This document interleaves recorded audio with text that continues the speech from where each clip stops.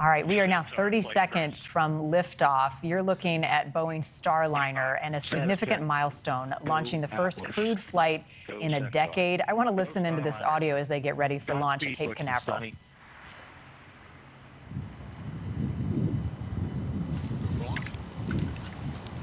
10, 9, 8, 7, 6, 5, 4, 3, 2, 1, ignition, and liftoff of Starliner and Atlas V, carrying two American heroes, drawing a line to the stars for all of us.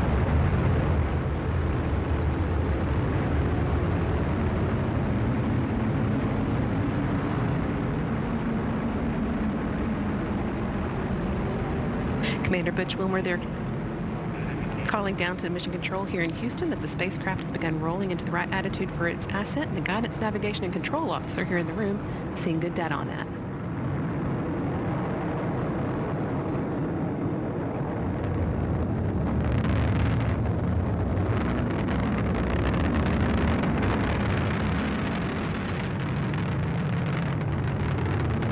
Starliner passing through max Q, or the point of maximum dynamic pressure where the forces of air friction are highest, which in Sunny will shortly be passing through Mach 1, or the speed of sound.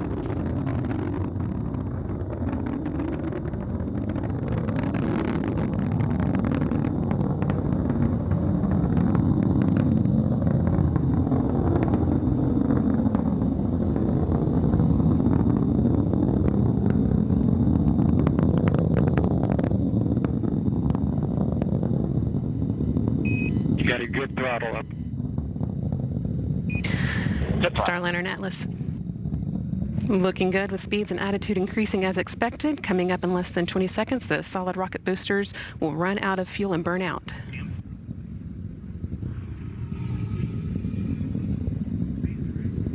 Good SRB burnout.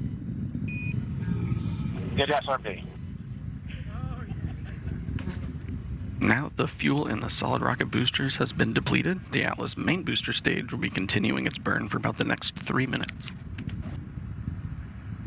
All right, just incredible to watch Good this, handle. take this in. I don't know about you, but I get chills Good handle. just watching this, and we all kind of wait with bated breath that everything goes as expected. And listening to the audio, it sounds as though things have been good with this launch. The first piloted test flight to the International Space Station of this Boeing Starliner is the third attempt after some technical issues they've been working out over the last month or so. Two veteran NASA astronauts on board, headed to the International Space Station for the next week or so, Butch Wilmore and also Sonny Williams. Xavier Walton standing by with a little more on this mission as we watch it now off into orbit. Xavier, incredible moment here, and it looks like all things are getting the green light. It's going well so far.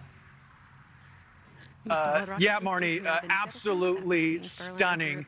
And you know what? I'm a bit of a space nerd. I'm also a romantic, and that was so beautiful. The backdrop there at Cape Canaveral going off from Launch Pad 41, Butch Wilmore, Sonny Williams. You know, they say the best things in life are worth waiting for. This launch originally supposed to be May 6th, and then the wait after a couple delays because of technical issues, just like you mentioned.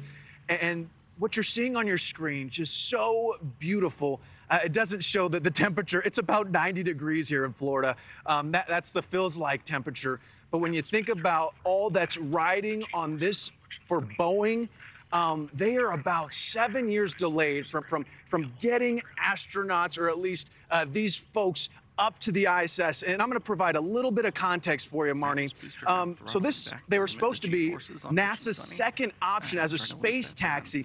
Boeing was to the ISS. Their competitor, SpaceX, think about this. SpaceX has sent roughly 50 astronauts to the ISS. Boeing has sent 0. These are the first two. Butch Wilmore, Sonny Williams will be Boeing's first astronauts to go to the ISS. That's why this is so historic for Boeing. On bated breath, you were waiting and waiting as you watch these images.